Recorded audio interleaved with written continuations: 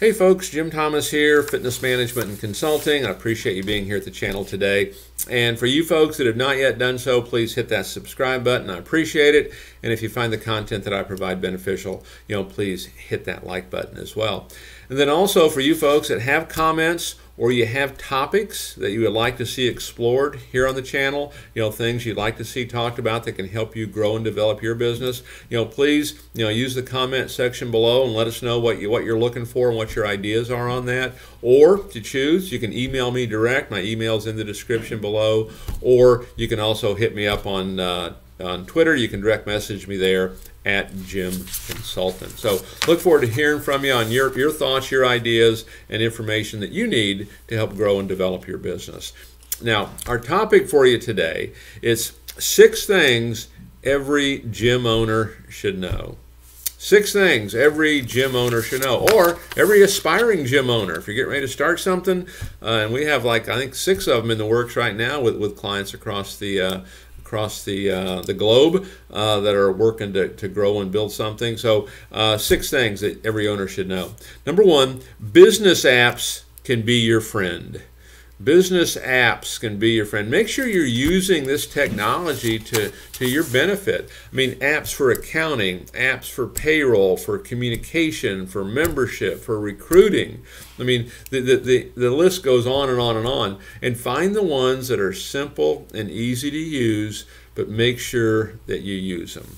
Okay, and I kind of jokingly say a lot of times with clubs, there's kind of 2 clubs that are out there. There's clubs that don't have apps, and there's clubs that have them but don't use them. Okay, utilize this technology to make you more efficient and more effective in what you do. These apps can and will be your best friend because you're trying to, in many ways, trying to duplicate yourself. You're trying to keep costs low, and this is going to be a great way to do that.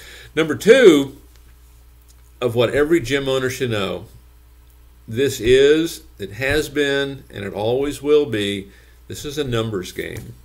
If I need 2 sales today, I don't need 2 people walking in the front door. If I need 2 sales today, I probably need 4 people walking in the front door. And if I need 4 people walking in the front door, I may need 8 appointments to get it. This is a business of volume. This is a business of touch points. So we're trying to create volume. This is a numbers game. Don't just think having those small numbers is going to work. You need to get known by as many people as possible. You need to talk and communicate to as many people as possible. We need to set as many appointments as we possibly can. And of course, there's systems that go with this, but this is a numbers game. View it as a numbers game. It's always been that way. It's always going to be that way. The good news is, to make more sales, I mean, ultimately you just need to talk to a lot of people. And the good news is there is a lot of people out there that we can talk to. Number 3, the right people make all the difference. Sometimes we underestimate, our staffing and what we do, and the importance of getting them trained up and teaching them how to do this, and even being able to retain top staff. But I can have 2 clubs side by side. Someone on Club A has done a marvelous job of training, teaching, coaching, and creating an environment for their folks to be successful. They do great. Another team doesn't do that, and they struggle.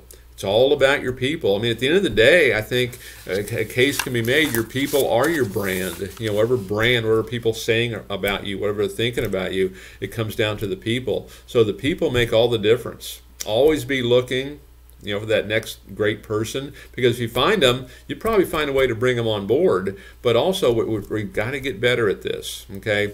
And train. I can't stress it enough to you, okay? At some level, we're training every day. And as I've mentioned before on some of these other videos, we have a lot of clubs we work with. They use this actual YouTube channel as how they train and how they teach their staff, okay?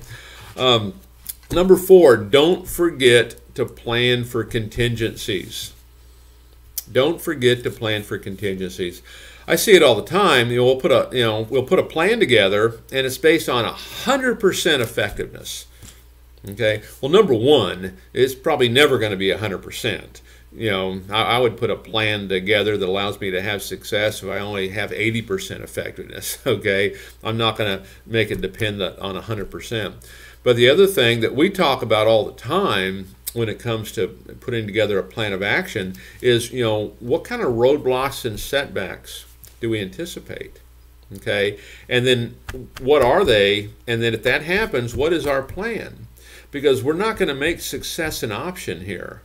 Okay, we're going to have success. We're going to plan for these contingencies. We know there's going to be roadblocks. We know there's going to be setbacks. And how are we going to handle it? And how are we going to continue to get results? Okay, so plan. Okay, for contingencies. Know that things are going to happen, whether it be pandemics or hurricanes or tornadoes, or the economy is going to drop, or it's world events, or it's new competition, or an employee leaves. Those things are all going to happen. Doesn't matter who you are, it's probably all going to happen. But how can you still have success? Okay, and if these are things you need to talk about, we're still offering a 45-minute free strategy session. Click that link below. Happy to get that set up for you and talk about how you can handle some of this. Because to give you some examples, in the year 2020, we've had clubs that have broken sales records and done a tremendous job because they were ready for, they had contingencies in place. They were ready for roadblocks and setbacks. They knew what that mindset needed to look like. Okay, we needed to make that pivot, and for the folks that were ready, they did it and had a lot of success. Number 5, delegate your way to growth. You as an owner, you cannot do everything. Okay, you cannot do everything.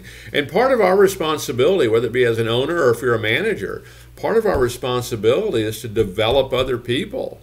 Okay, to take our job so that we can go up, because we can't go up unless we're developing other people.